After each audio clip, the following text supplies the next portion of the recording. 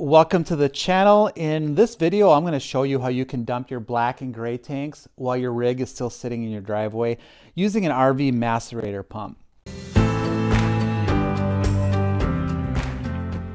Essentially, this is a pump that has these internal blades that grind up all the waste from your holding tanks and then pumps it out through a hose to wherever you need it to go. You would use one of these if you don't have access to a dump station. Perhaps you're out boondocking or set up for a long stay at a park that doesn't have sewer, or if you finish up a trip and never had the opportunity to empty your tanks.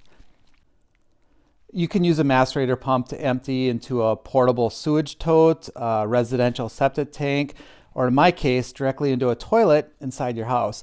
Yeah, at first it seemed kind of gross, but then really it's not any worse than using a dump station, and if you do it right, it's pretty simple and mess-free. We're going to be using an RV Macerator pump made by Risto.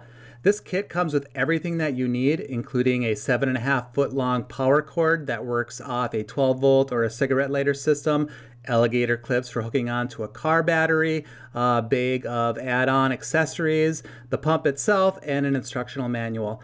I'll have this product listed in the description below, and it'll also be listed in my Amazon store. Okay, let's get started.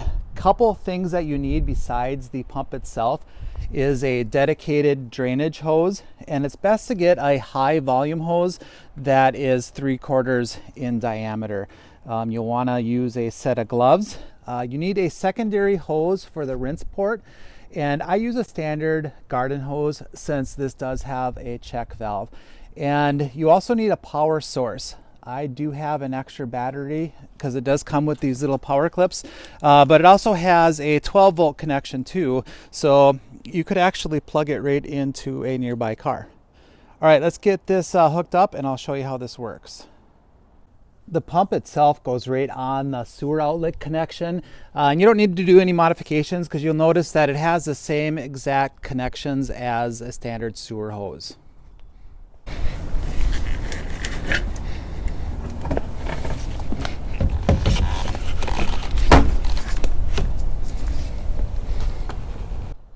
Here's what it looks like all set up.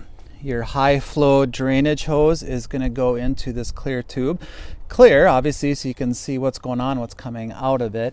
And then your garden or your rinse hose is going to go on top here. And this kit is nice because this actually comes with its own quick connect. That's pretty simple to use. And then I have it connected to the battery just like this. And you do have an on and off switch for the pump. Inside the house, the hose just goes into the bottom of the toilet bowl like that. And once the pump is activated, it just kind of does its thing. You don't have to worry about the bowl filling up. The water just goes right through the toilet and maintains water level on its own. You don't even have to hold down the flush lever. It just kind of does its own thing. The hose actually doesn't even move around a lot. However, I still have somebody inside watching it while I'm outside operating the pump.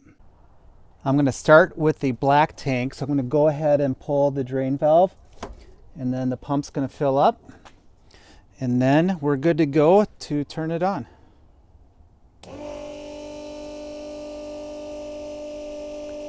Now it's pumping it through the hose and into the toilet. I'll show you what that looks like inside. And here is what it looks like inside the house. Yeah, as you can tell, it's not changing the water level at all. It's just going straight in and through the toilet. It's really barely even making any noise. Pretty simple and not a messy process. And then once you get close to being done with the black tank, then I would go ahead and open the gray. And that will allow it to backflush into the black and help clean everything out. You do want to monitor this. The pump itself can operate dry for up to 30 seconds, but you do risk doing harm to the motor with it overheating if you let it run dry too long. So you kind of want to keep an eye on things. Our black tank holds 30 gallons, and I filled it all the way up the other day just to see how long it would take to pump it out dry, and it took about 10 to 15 minutes. During the process, you can always come in and check your tank sensors to see where you're at. when you get to the end here, you got a couple different options if you kind of want to rinse out your tank more.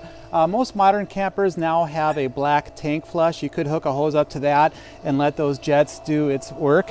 Or you could also turn on the rinse valve here, and that will start to put fresh water kind of back up into the tank, and then it'll shoot it out the hose here. When it looks like we are empty, I'm going to go ahead and shut the valves, and then I'm going to open up the rinse hose here. And this water from your rinse hose is going to go into the pump because your valves are closed, obviously, and just going to help rinse out the pump and then your hose. I'll let that run for 3 to 4 minutes just to give a nice flush to the hose. And then once you're done, you can go shut everything off and you're free to disconnect. Even if you do spill a little water out when you disconnect, it's okay because it's now all fresh water in the system. Okay, we're all done. Let's see how we did. And we are empty. So there we go. That is how you can empty your holding tanks using a macerator pump from your driveway. Thanks for watching, and we will see you next time.